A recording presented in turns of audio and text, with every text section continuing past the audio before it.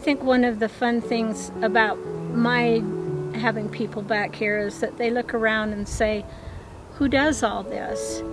And I do.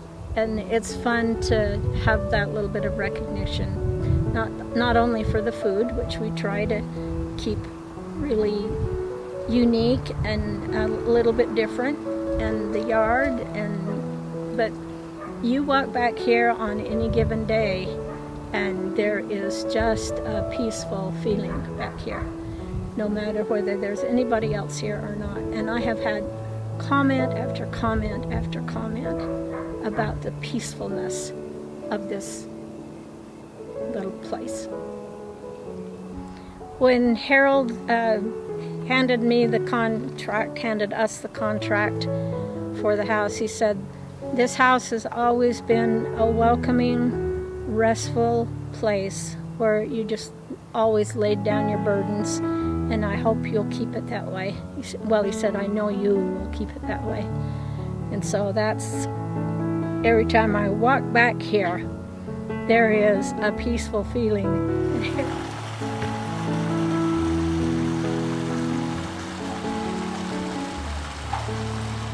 I've always said that I have 3 focuses in my life, and that's food, family, and flowers, not necessarily in that order.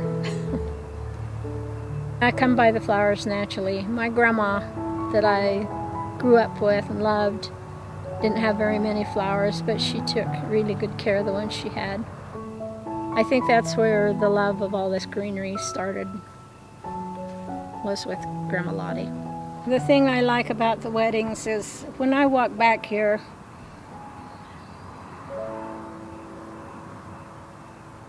and see people having a good time, relaxed and just enjoying themselves, and the camaraderie, just the feeling of being in a free place. There aren't very many places like this in Springville. These deep lots are a thing of the past. There are a few, there are probably maybe even a couple dozen of these old homes in Springville. I watch them occasionally and can tell when somebody moves in who cares, because almost immediately they start fixing the windows and painting the doors and cleaning the brick and planting flowers.